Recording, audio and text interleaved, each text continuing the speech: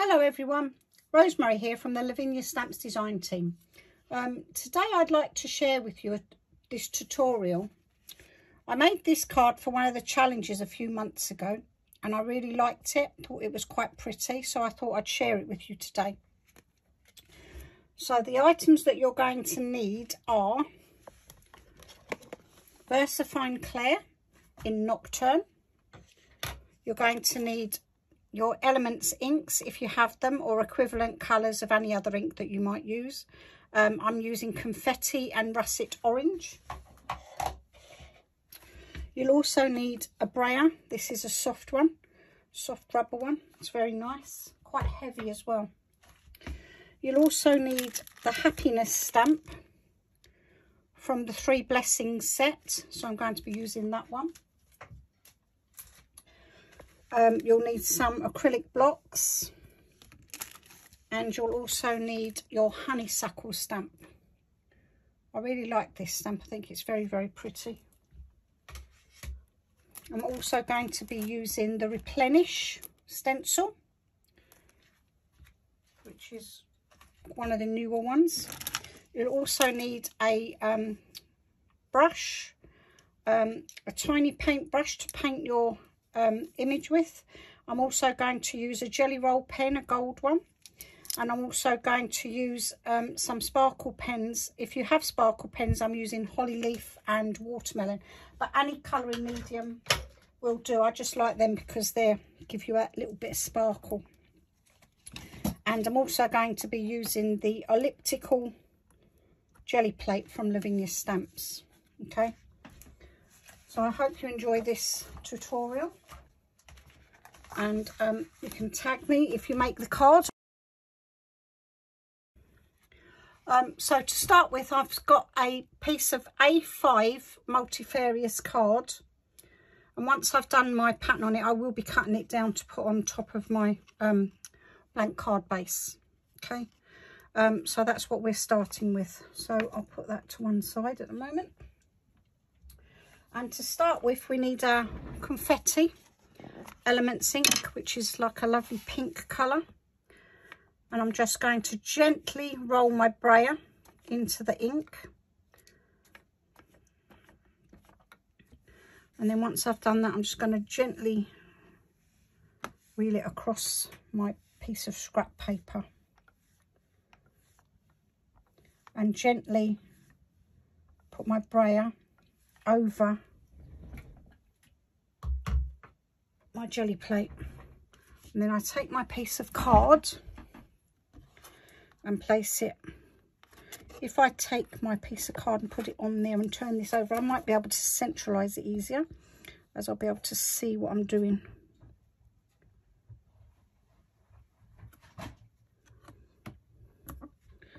Press down gently, and then turn it back over and just rub gently with your hand, not too hard, just very gently. I'm going to put the lid on my ink. I'm going to move that out of the way for a moment. And then I'm going to peel off, and that's my image. So I don't need this anymore, so I'm going to put that well away.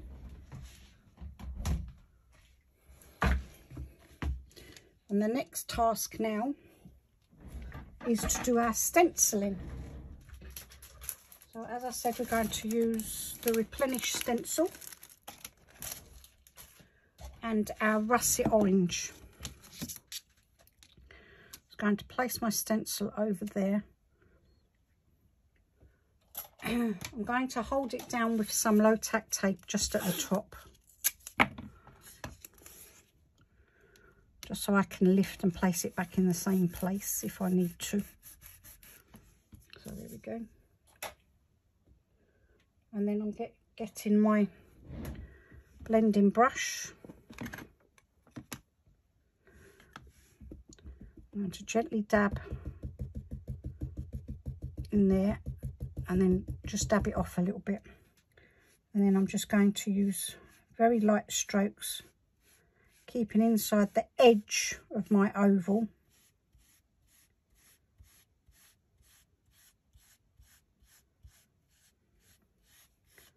And then gently brush over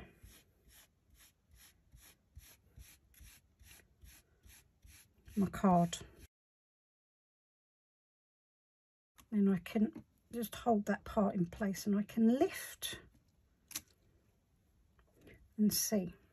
I think down the bottom I have just a little bit more ink. I think just a little bit more. I think that'll be fine now. There we go. Put that over there for a wash later. And that's the first part of our card done already.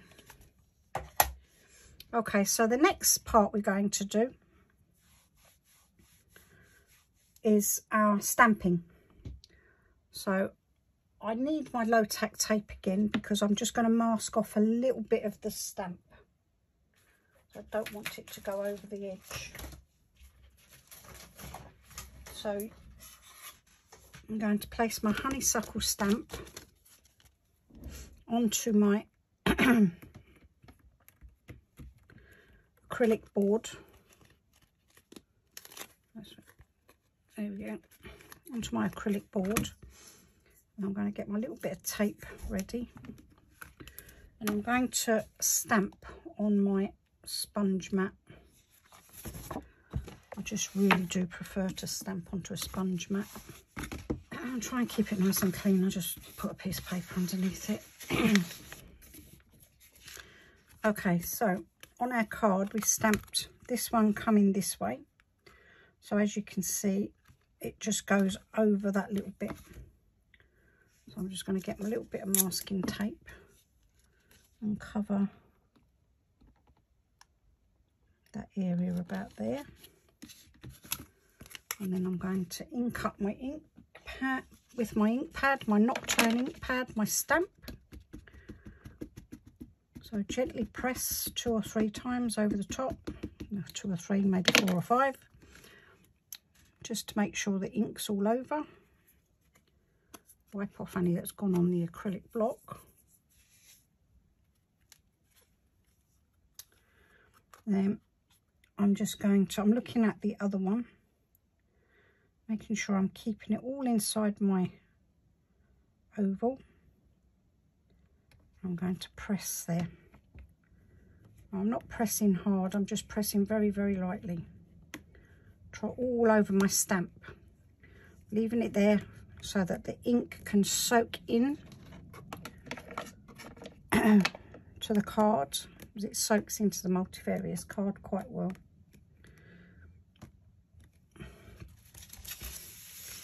And then I'm going to lift, and there's our first image.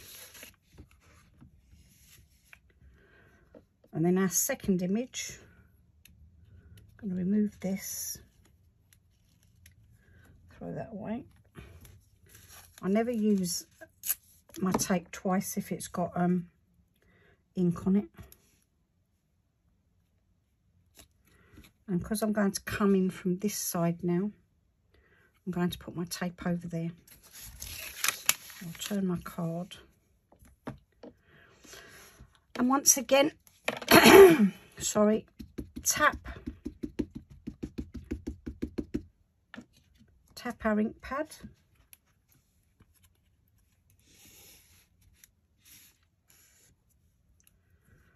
And then I'm going to bring this in towards the other one, making sure that it stays inside the oval. And once again, just press down all over for a few seconds, minutes or a minute, just to let the ink soak in once again to the card.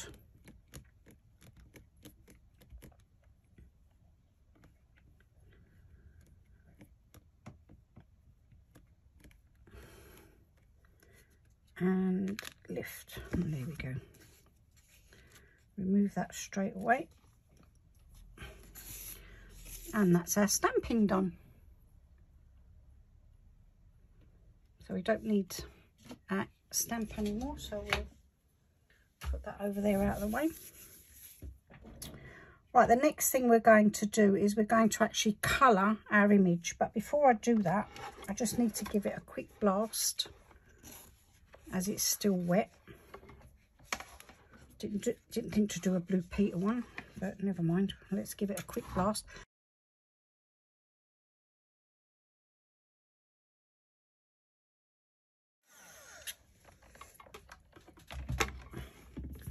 That should be okay. Okay, so we don't need our mat anymore at the moment.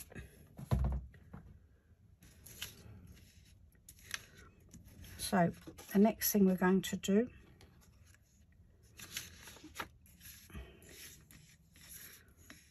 is colour our image.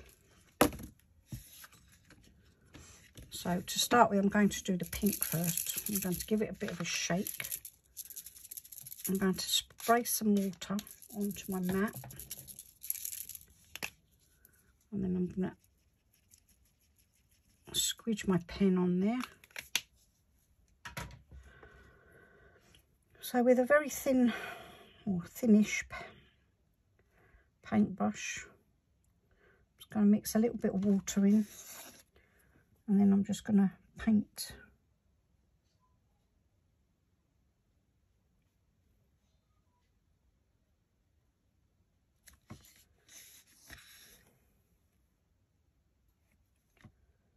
Paint my image, my honeysuckle.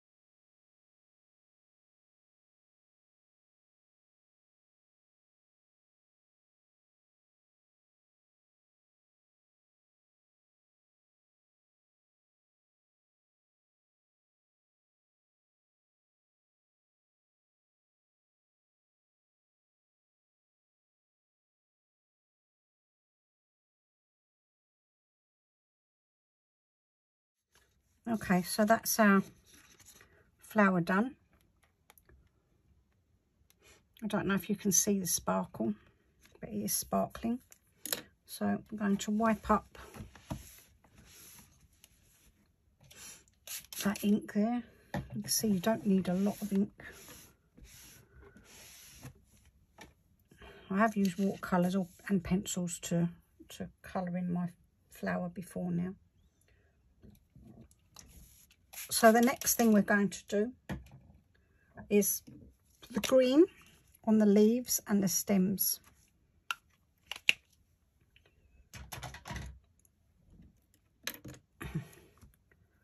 So I've still got pink on my brush, but because it's a darker colour it won't really show up. So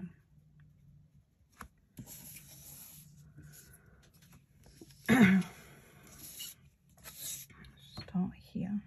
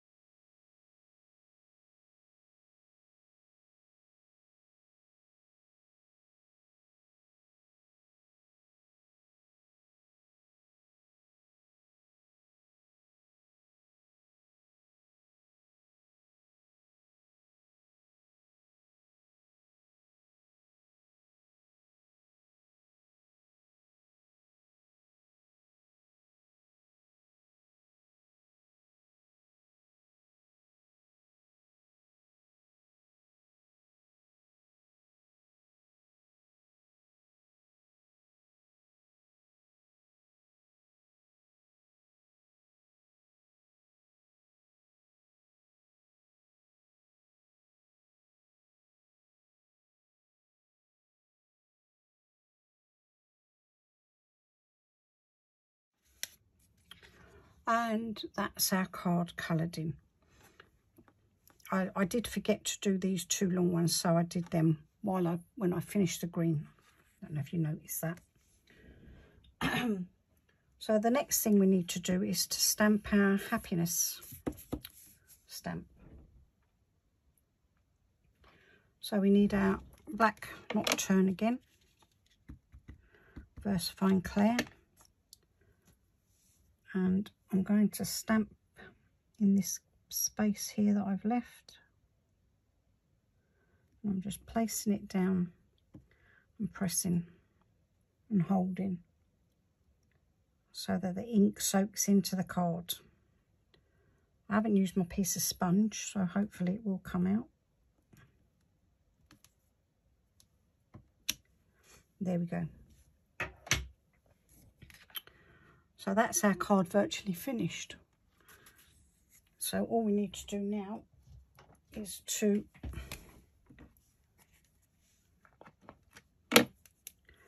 go around the last part of our card.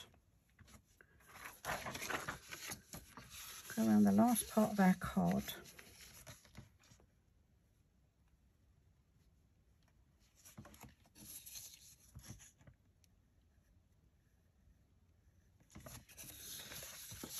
With a gold pen.